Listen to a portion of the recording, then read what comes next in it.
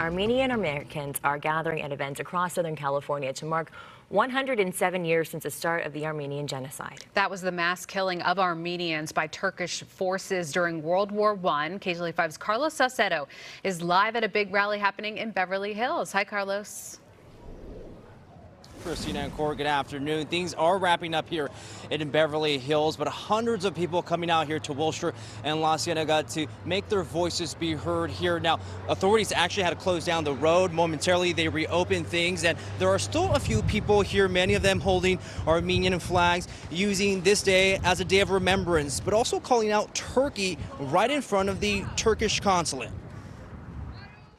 Shame on Turkey! Shame on Turkey!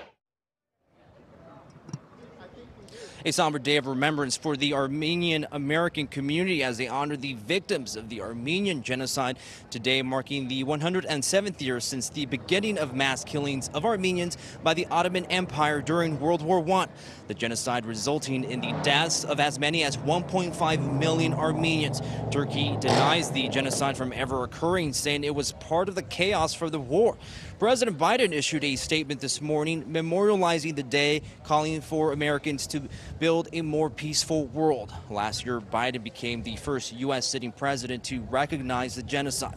The Armenian Youth Federation held today's protests outside the Turkish consulate to demand that the Turkish government acknowledge the genocide and stop its support of Azerbaijan. It's imperative for our communities to continuously come out, rally in front of this building, because the Republic of Turkey still has not recognized their dark past.